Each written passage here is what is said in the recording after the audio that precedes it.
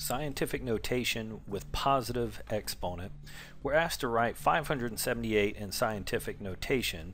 And first of all, scientific notation, we should have one digit to the left of the decimal point, and then we could have others to the right.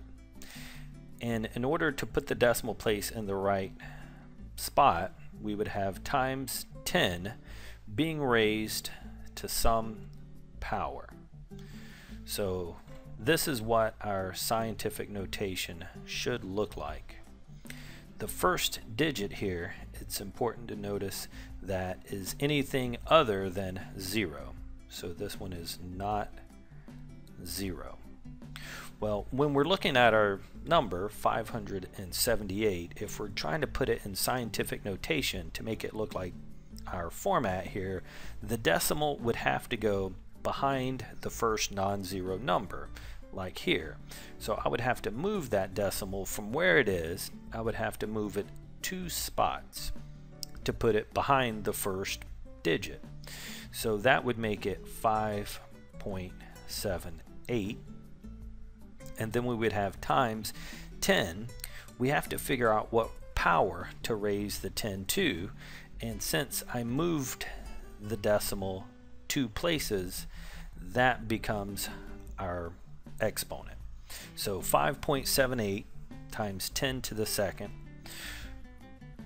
For this, since we're just dealing with positive exponents, it's important to notice that 578 is a large number, fairly large number, so that's why in scientific notation it gets a positive exponent. That'll be important later on when we look at negative exponents.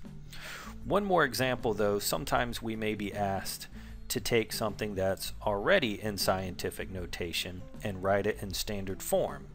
So we're doing the opposite. Since it has a positive exponent here, 6, this is going to be a pretty large number. Again, positive exponents in scientific notation represent large numbers. So I know I'm going to have to move that decimal place 6 times. The question is which way? Well, since it's a positive exponent and that means large numbers, if I'm going to move this decimal and make that a large number, I would be moving it to the right. So 6.85, I would move that decimal to the right, and the exponent tells me how many times to move it. It says to move it 6 times, and even though I only have 2 places behind the decimal, I'm still going to move it 6 times. And I'm just going to have to fill in those gaps with zeros. So that would put the decimal all the way from the front here all the way to the back. So my new number is 685, and then 1, 2, 3, 4 zeros, putting in the commas for place value, 6,850,000.